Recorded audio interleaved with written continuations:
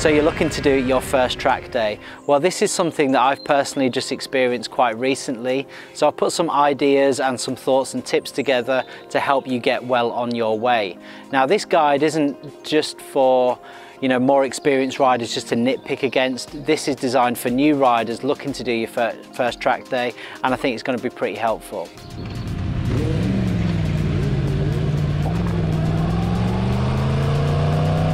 So I've split the guide into 3 different sections. Firstly, being the preparation that you do for your track day. Secondly, during it, what happens during the day and some of the tips that I've found. And then thirdly, the aftermath, what happens after that track day and what's going to go on into the future. So the first thing that you will do for your first track day is get booked in the correct group. And I just want to take the guesswork out for you here. If this is your first time at a track day, just book in novice. Don't worry about the other groups. Now, there's going to be ample room for you to go fast, but you're just not going to be mixing it with the more aggressive and faster riders out there in the inters and fast group. And really, kind of no matter how experienced you are or how good or faster road rider you think you are, riding on track is a totally different thing. And case in point, myself, I've been riding for about 15 years and I've got quite a lot of experience on the road. I definitely wouldn't class myself as a novice rider, but 100% I'm a novice track day rider, and therefore it was fitting for myself to go in the novice group. Riding at high speed on a track for a sustained period, the things like the flag system, things like track etiquette and the structure of the day, they're all the things other than your outright speed that make you a novice track day rider. So after you've got booked in, the next thing you're going to want to do is sort your motorcycle out. Now, things like checking your tyres are in good condition, checking that you've got enough meat on your brake pads, all your fluids are topped up to the right levels, has it been serviced regularly? Doing a track day puts a lot of strain on your motorcycle, so you want it to be in the best condition that it can be.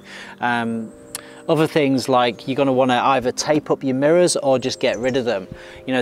I think that's really important. It is a recommendation by the track day providers, but the last thing you want to be doing is kind of half focusing on that ZX-10R that's approaching you very quickly from behind when you're also traveling down the track at a high speed. Just take that away from yourself. You got enough input going on for your senses without having to worry about what's going behind you. All the tracks in the UK now have quite strict sound testing.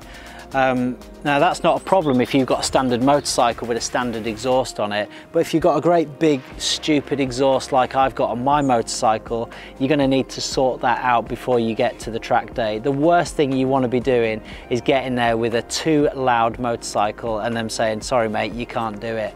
So I put quite a bit of time into sorting that out, and I got one of these baffles. In fact, I've got several, and what you do is basically shove that inside this part of the exhaust and it quietens it right down. It means that I don't have to worry about the way that this bike sounds on track.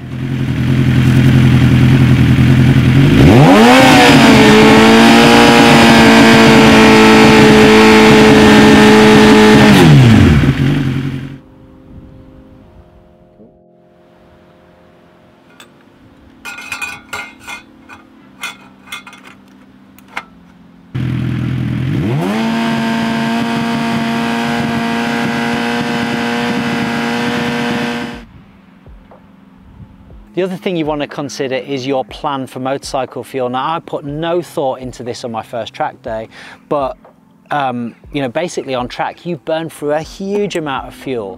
Whereas normally I'd get like 120, 130 miles out of this tank. On track, I'm getting about 80 miles.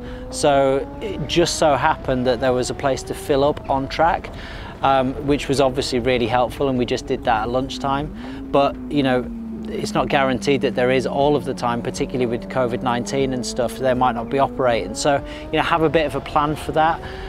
If you're going in a van, perhaps you could take some fuel with you, or at least you could check out where is the nearest petrol station that, if you need to nip out at lunchtime, you can go and get your bike filled up, basically.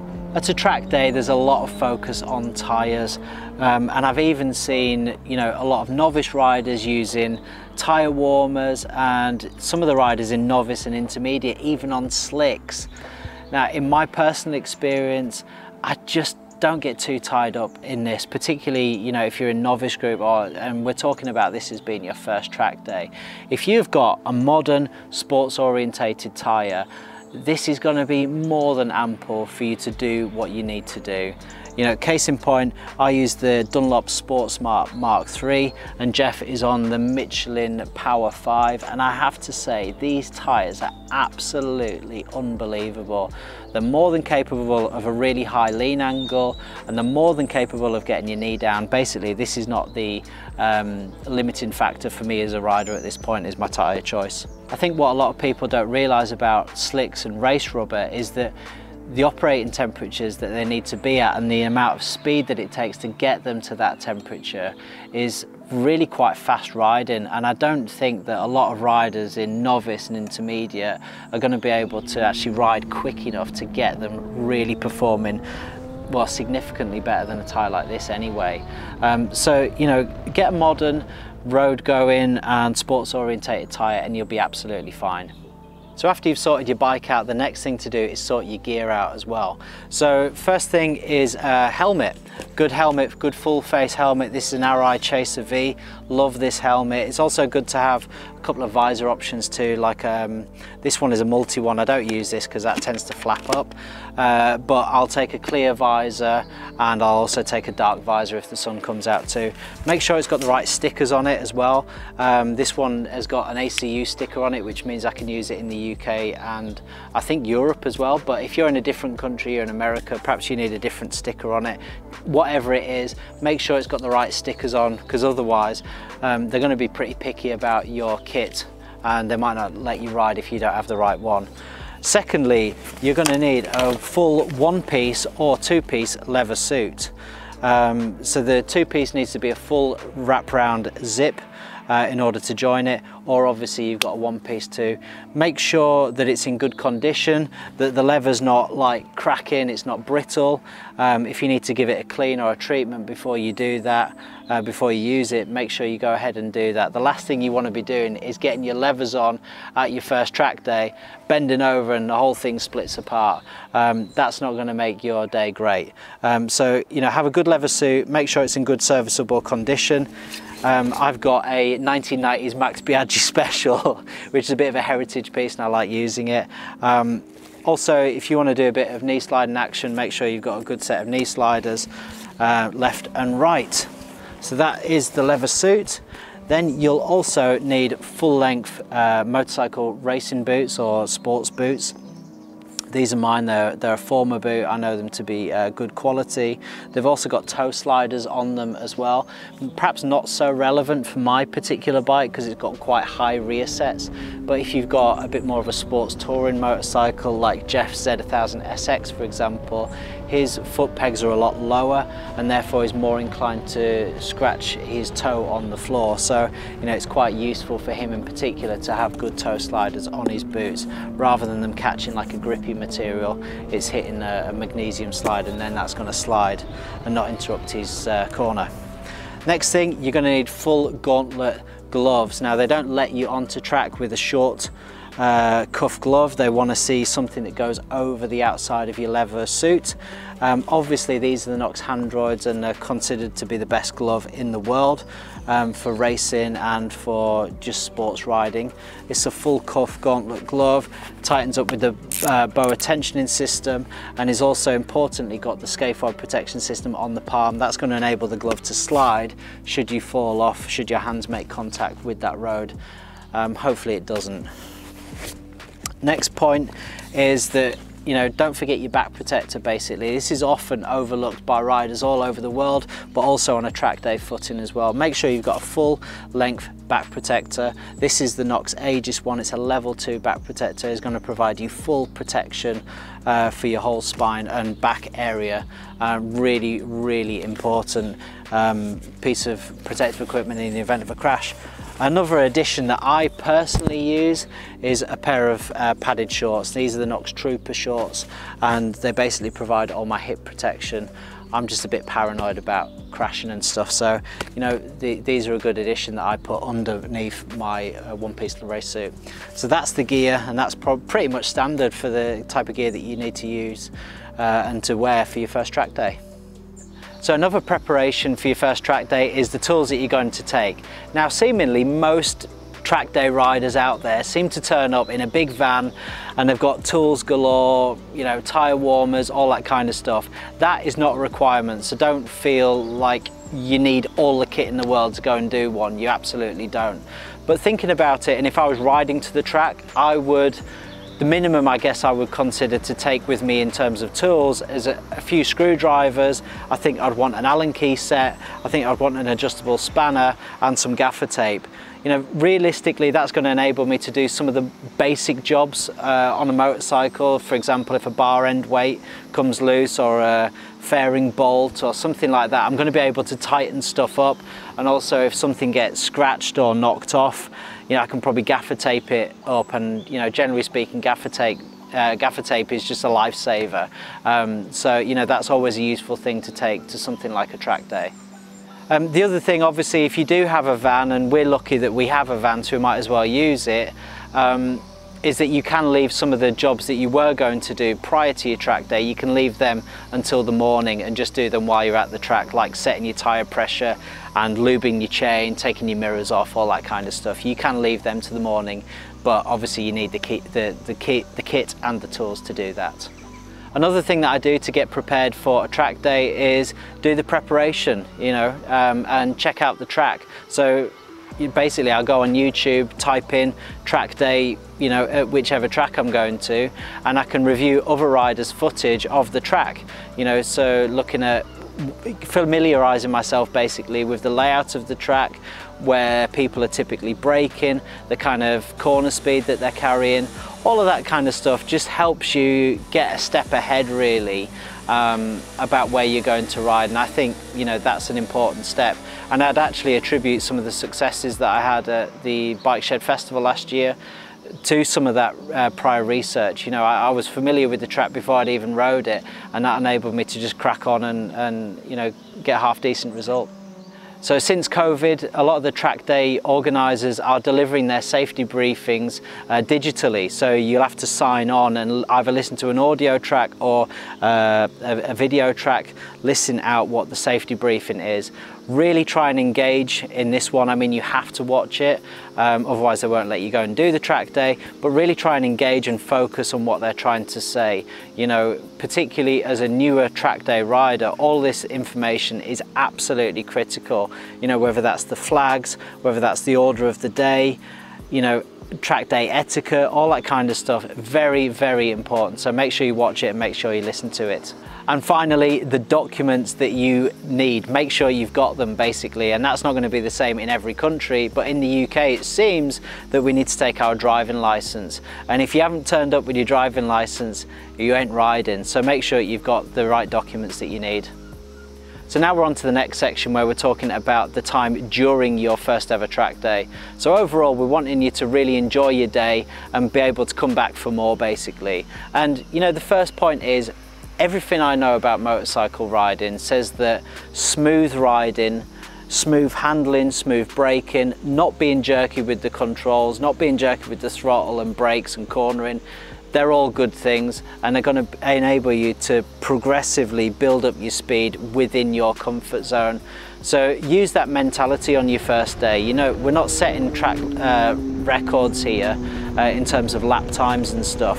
We're about focusing on learning the track, learning the way that the bike handles on track, and progressively and smoothly building up your speed, all within your comfort zone. They're all really good things to be focusing on for your first ever track day.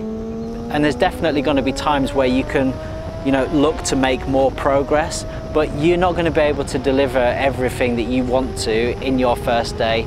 So for example, if you can't get your knee down in the first day, 100% don't force it. It will come in time. You've just got to give time to these things. So the first tip and a little hack for you, and it will be the first thing that you do on your first track day, is to have a sighting lap. Now, if you can, try and get there early. Now, I mean, entering the queue like a couple of minutes, before anybody else does, and it might feel a little bit awkward, or you might feel a little bit cheeky for doing this, but try and get to the front of the queue for your sighting lap. Basically, the sighting lap is where an instructor is going to take you around the track, and you know, it's an opportunity to familiarize yourself with that track. But because you follow the instructor, they're going to show you the racing line and the correct lines to take when you're on it. I did that on the first track day I did, and the second track day I did, I made sure that Ollie got to the front of the queue, and to be fair, it was an invaluable time, and actually for us it was the only time during both days that we were actually following closely an instructor. So it's a really good first tip, that is. So the second tip is keep an eye on the time. Now, I've personally found that track days are a bit of a timing game, and the providers seem to run them like absolute clockwork. So keep an eye with where you are in your hour time slot, you know, when you're finishing, and then the amount of time that you need to prepare for the next one. Make sure you've got a good eye on that time slot to make sure that you're not late for anything, because no one's going to wait for you. Now, the third tip is be a bit of a steady Eddie. Now, a track day session of 20 minutes doesn't sound like very long, but multiply that by 7 times and at decent speed, and we're covering about 150 miles. Now, that is 150 miles of action-packed, concentrated adrenaline rush, basically. You know, 150 miles, I mean, that's like twice the average MotoGP round. It's a real attack on your senses, particularly if this is, you know, your first time on track. Now, in my first track day, it just so happened that all of the red flags, all of the crashes happened in the last 2 to 3 sessions. Now, you know, while I didn't know the fine details of each of those crashes, it's not hard to put 2 and 2 together here and assume that, you know, a reducing amount of concentration and fatigue may have contributed to what happened. And with that in mind, make sure that you're eating plenty and you're drinking plenty as well. You know, you've got good food that you're snacking on regularly, not like chips and burgers and all that kind of stuff. Good slow release food and snacking regularly. You don't want to be bloated when you're going back out onto track. Make sure you're drinking loads as well. It's amazing the amount of water and sweat that you're producing while you're on track. And, you know, if you're tired as well, perhaps you drove there in the morning, consider a nap, you know, midday, you know, having a little kip somewhere. You know, it's all going to contribute to you feeling good when you get back out on track. Also as well, don't be afraid to back it off at any one point. Perhaps you've gone in your 3rd or 4th session a little bit confident now, a little bit cocky perhaps, and you know, you're starting to make a couple of mistakes here and there. At that point, you know, just don't be afraid to back it off. You can always regain that speed afterwards, but we want you safe and we want you coming back for more, so don't be afraid to back it off. So the way that I approach a track day is to say that it's not a race. This is a track day. So, you know, we're not racing. You know, if you want to go racing, go racing. This is a track day. So that means that I want to become a better rider and riding faster, consistently and safely, and also being respectful of others out there who are looking to do the same thing too. So, you know, leave all the racing maneuvers, you know, for racing. They're not welcome actually on a track day, and not only do we cheese other riders off, but we might also get a black flag for doing that and be dismissed from the day. You know, we're looking to improve our own riding, we're looking to get consistently faster and safer and not kill the guy in front either. And if you do need to overtake anybody, especially in the novice groups, everybody is passable. So you just need to plan how you're going to do this. So the 2 sections that I would do it is I would back it off in the corners and, you know, leaving myself enough room to get an early drive out of there. And therefore, if I can get on the throttle earlier than they are, I will pass them on the straight and or on the brakes. You know, basically most people that I've found are pretty early on the brakes, certainly in these novice groups, so you're always able to overtake people by just being a little bit later on the brakes. But don't bother mid-corner or during corner or stuffing them up the inside. But they're your 2 opportunities to overtake, either being early on the gas or late on the brakes. So now we're into the next section after your track day, and this was one of the coolest things because, you know, basically we just spent the whole journey home talking about what a fantastic time we'd had. You know, how good the bikes were, how good the track was, how good the tyres were, and of course what we'd like to do next time too. It was a really, really enjoyable experience just talking about how good it was. Of course, after your track day, there's a little bit of housekeeping to do. You've got to unstrap your bike, you've got to check all your gear is okay, any gear that got sweaty, do we want to wash that, how do we want to treat it, and get it in a position where it can be used on the next track day.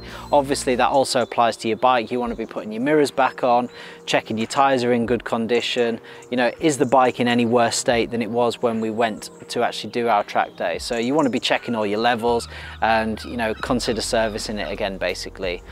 So that is a really important point. Now the second thing that you can do after your first ever track day is review any video content and or imagery done by the official photographer at that track day. Now while I wouldn't necessarily recommend strapping your GoPro to your bike on your first ever track day because of the added pressure that might put on you, it remains the fact that reviewing what you look like on track does help you go forward and make a game plan for the next one. So case in point, my first ever track day, I was a little bit cheesed off that I didn't get my knee down. I didn't get my knee down all day. And at the time I thought, what, I've got good lean angle. I felt like I was leaning into the corners right, and I just couldn't work out what was happening.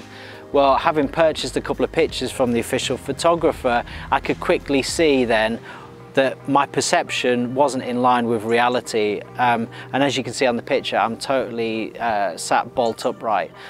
But what that enabled me to do was actually approach the second track day with a bit of a game plan. So in my head, I was thinking, look, I'm gonna brake less into the corners, and therefore I'm gonna enter the corner with a little bit more corner speed, and I'm gonna apply a bit more body positioning to my corner. And you know what?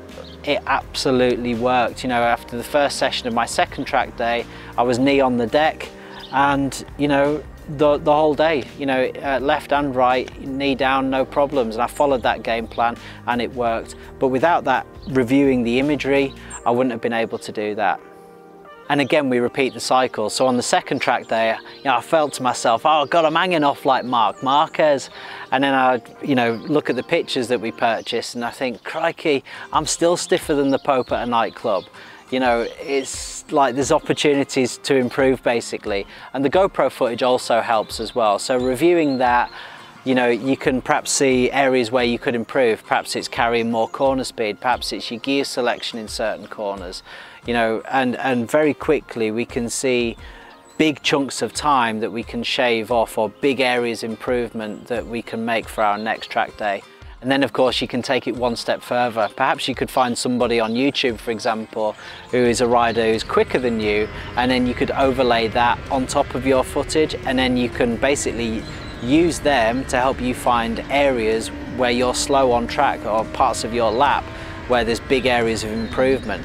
And then that just helps you make the next game plan, because there might be actually areas during your lap that actually you're quite good, but then there's areas where you're really weak, and then that's going to help you approach the next day with a better plan. And then the last thing that you need to do is get right back onto the track day provider website and book your next one. So overall, I really hope that's been helpful for you guys planning your first track day, with some helpful tips in preparation, during and afterwards. So as you can tell, I'm totally getting this track day bug, and I'm going to be looking to improve my personal skills over the coming year period. So stay tuned and see what happens there. So look, I hope you've enjoyed this video. Please like, please comment, please subscribe to the channel too, and we'll see you next time.